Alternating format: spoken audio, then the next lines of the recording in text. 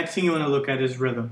The most important thing here is to find the P wave. In a normal heart, the sinus node is a pacemaker of the heart, and the sinus node sits in the top part of the right atrium. And don't forget, anything towards the lead is positive and anything away from the lead is negative. So now that we learned that dance earlier, we're able to know where all the leads are, and now we can figure out where the depolarization is coming from. So when you're looking for sinus rhythm, I want you to specifically look in 3 leads: 1, 2, and AVF. Normal depolarization of the atria should give you a positive and upright P wave in 1, a positive and upright P wave in 2, and a positive upright P wave in AVF.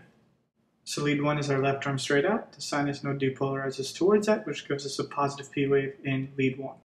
And these P waves are upright. So lead 2 is our left foot. Sinus node sits on top of the right atrium, depolarizes down towards lead 2, giving us upright P waves in lead 2. Depolarization towards AVF is going to be positive, giving upright P waves in AVF.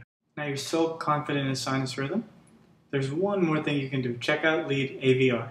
Should be negative in AVR. Depolarization away from AVR is going to be negative. Negative P wave, negative P wave. One thing that sinus rhythm isn't is a P wave before every QRS. The sinus node has nothing to do with conduction of the heart, more so pacemaking of the heart. Even in a situation like complete heart block or a Winky block, the sinus node is functioning properly. It's just there's disease in the conduction system of the heart. So here's an example. It looks like the P waves are negative in 2, also negative in all the inferior leads, negative in 2 and negative in AVF. But it does look positive in V1. So we have 2, 3, and AVF.